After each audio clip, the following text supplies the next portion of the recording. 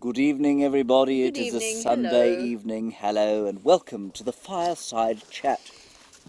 I just thought we'd do a slightly different beginning there. Were you very comfortable? I With your head hanging off the was log? in fact massively uncomfortable. I thought of lying my head in your lap, and then I thought that will be what they term orkies. Yes. it Thank you would for have been. not. Yes, marvellous.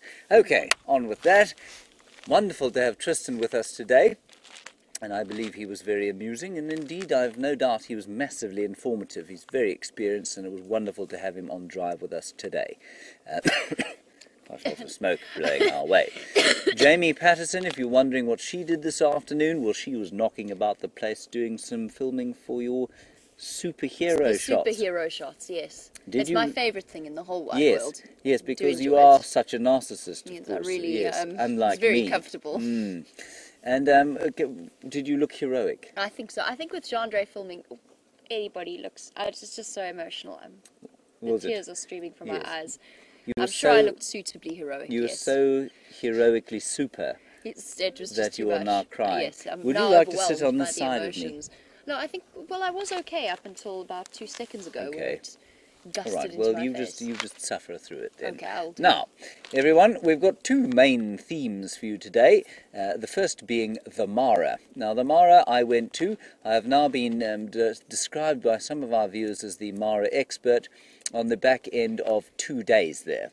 I'm not an expert on the Mara by any stretch of the imagination. I am, however, utterly astounded by it. And if you have a look at this next clip, you'll see why. Here we go, everybody. They're coming. They're going in. There's some hippo opposite them. Oh! I cannot believe this. There's a little one. There's a little one. So it's not that easy for the croc. He's grabbed one. That is a massive crocodile, everybody. It's got to be at least 10 feet long. He's grabbed one by the tail, by the leg now. He's grabbed it. He's got it by the tail. And we'll just see if we don't see one perhaps missing a tail. You can hear it bellowing. There he comes, here he comes, here he comes. There he goes, straight for one there. Oh, jeepers. This is unbelievable. There, he's got one. No, it's got away. That crocodile's the biggest crocodile I've ever seen, everyone, and there are many of them here. Zebras have thought no ways.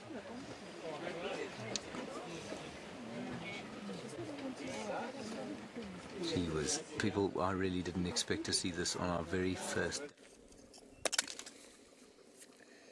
Now, the first thing I'd quite like to say about that clip was that my presenting, obviously, is just one of a gobsmacked tourist. There's nothing biologically impressive about it. In fact, I'm slightly embarrassed by what you've just seen. I thought it was lovely. But that's very kind of you, thank you. I think it was just instinctual behaviour. It was just so amazing. The second thing to note about that is the incompetence of that crocodile. Now, It was incompetent. after we watched it, Graham said to me he's watched hundreds of documentaries about the Mara, and he's in fact spent some time on that very river. And he was under the impression that the crocodiles always caught. And of course, if you watch a documentary, that's what you Yeah. think.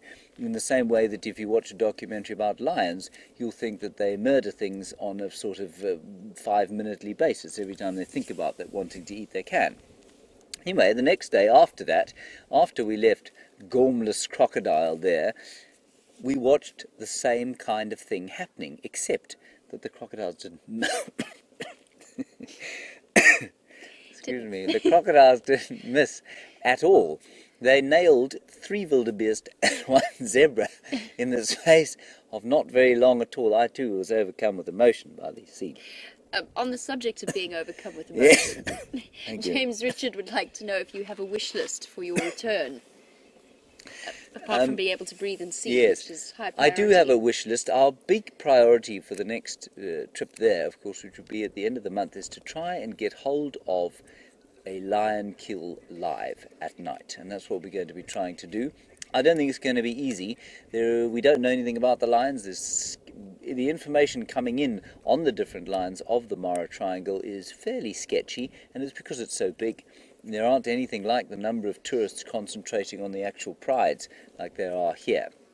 So I think that's going to be very difficult, but I also think that it will be remarkably rewarding if we can actually do it. So that's great. And I was just saying, of course, we're not exactly sure how it's going to work yet, but there will be nighttime running here at the same time as there's nighttime running over there in Kenya, and that's because, you know, that'll just give us some variety. And I said to Graham while we were there, I said, watch the Nkuhuma Pride pull one out of the box while we're all the way in Kenya trying to film a lion pride killing at night. Nkuhumas will do it. Will probably perform for us. So that's one thing we're hoping to see. I'm hoping to just kind of absorb more of that unbelievable atmosphere, to watch more of the crossings, to try and understand why they do that, because as far as I understand it, nobody really gets why those animals cross the river. And as I said while I was there, it's quite important to note that they don't just cross once. They go up and down across that river because the northern section of that Mara Serengeti ecosystem is kind of cut into a third and two-thirds by the Mara River. And the animals go across it hundreds of times over the course of the 3 months that they're up there. So that's very odd and nobody really understands why. Have you been there? I haven't been there, no. It's high on my list of places to go. What about it do you think attracts you? I'm sorry. It's quite all right. It's the emotion again. Emotional subject bubbling to the surface. Yes. I think it's the space and the numbers of animals. Just from the experience that you seem to have had and what I've seen from it. So that's high on my list of places that I would like to go. It was certainly one of the most amazing things for me to see is the sheer expanse and the vast number of animals. We see a wildebeest here, we stop immediately, we do a segment on it. Absolutely. There you wouldn't drive more than maybe half a mile in the space of 100,000 segments because there are that many animals to see. Well, thank goodness for that crocodile. Yes, the gormless never eat at all. crocodile, exactly, yes. If that crocodile didn't have that many animals to eat, I suspect he'd have starved a long time ago. All right, let's move on to our next clip, and a quite astounding sighting that Jamie had the other day. Would you like to just tell us a little bit about it before we begin? No, before we go into the clip, I think those of you who were watching will know, over the last week, will know exactly the one that we're talking about, which involved 5 different leopards, 1 hyena and 3 wild dogs. So have a look at this. Karula's no longer alone for 2 reasons. One, the cub is there. One, Tingana's just arrived. Shadow is Karula's daughter. We spoke about sharing kills before, so there's not a major threat to Karula or her cubs in this scenario. It's just a fascinating situation. Here's Shadow looking slightly with her nose out of joint, as if the soap opera couldn't get any more dramatic. Look who has turned up to scout the scene. A hyena at the base of the marula tree, and a shadow lying right in front of it, which we often see with leopards and hyenas. And all along, the winner of this particular scenario rests, if not comfortably, then perhaps precariously, on his marula tree. It is now obviously very, very dark. We will be leaving the sighting as soon as we've finished off with our sunset safari. Wild dogs! There's wild dogs in this sighting. I don't believe this. Run, Shadow, run, Shadow, run! This is absolutely phenomenal. We can't move just now. We need to give these leopards space. Run, run, run, run, up. Good girl. This is absolutely astounding. My goodness gracious me. One of the most extraordinary sightings. I'm speechless. Apparently you guys are all speechless. I'm speechless too.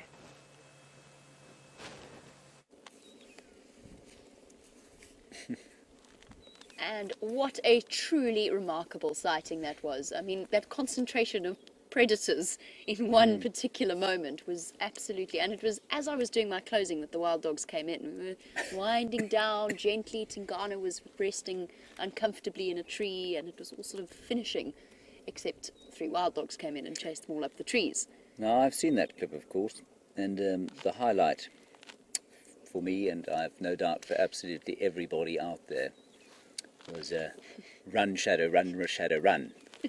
Which I don't was think I'm said ever going to with such poise and such determination, and indeed inspired the leopard to leap up a tree and escape from the wild dogs. It was very genuine at the time. I was quite it was terrified. wonderful. It was wonderful. And I mean, in hindsight, I don't think that terror was in any way justified, because they might have, even if one of them had caught her, I mean, the ferocity of an angry leopard. I've in seen that 3 wild situation. dogs catch a male leopard. Have you? And pin him. And, Really? Yeah, and young male, sort of 2.5 years old. No, 3 years old. And they can do some serious damage, yeah. No, it was... Anyway, an amazing sighting, and I suppose, I mean, it's not that unusual, is it? Well, I don't think so. I mean, I think this actually, the percentage that we see in terms of the animals' lives, this probably happens all the time around a kill. I think it does. I think it does. I mean, you see how comfortable leopards and hyenas are around each other. And they were absolutely... I think they knew exactly what they were doing. Shadow was lying 5 meters from that hyena at one point. Unless you wanted to know, so I saw the cubs.